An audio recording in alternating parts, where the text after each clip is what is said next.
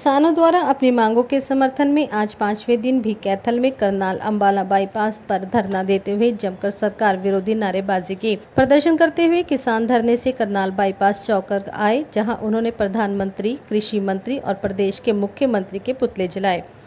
किसान नेता बलबीर सजूमा, धर्मपाल छोत और होशियार सिंह ने कहा कि भारतीय जनता पार्टी के नेताओं ने चुनाव से पूर्व किसानों को उनके लाभ पहुंचाने के लिए स्वामीनाथन आयोग की रिपोर्ट लागू करने का वायदा किया था, लेकिन सत्ता में आने के बाद सरकार अपने वायदों को भूलकर किसानों की कोई सुध नहीं ले रही, जिस कारण किसानों को अपनी मांगों के लिए धरना प्रदर्शन करना पड़ रहा है। उन्होंने दावा किया कि किसानों की इस हड़ताल का बहुत बड़ा असर पड़ता जा रहा है और आने वाले दिनों में किसान अपना आंदोलन और तेज कर देंगे।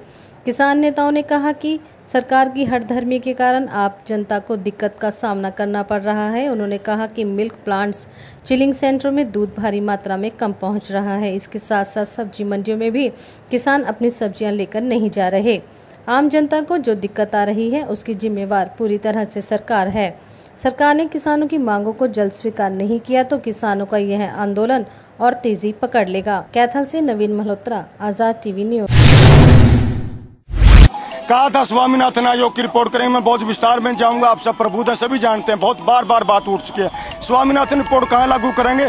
सुप्रीम कोर्ट में इन्होंने एफिडेविट दे दिया कि हम ये लागू नहीं कर सकते। अपने देश के जो प्रधानमंत्री हैं नरेंद्र मोदी जी, उनका पुतला फूका है, और केंद्र के जो कृषि मंत्री है राधा मोहन सिंह जी, उनका पुतला फूका है, और हरियाणा प्रदेश का जो मुख्यमंत्री है मनोहर लाल जी, उनका पुतला फूका।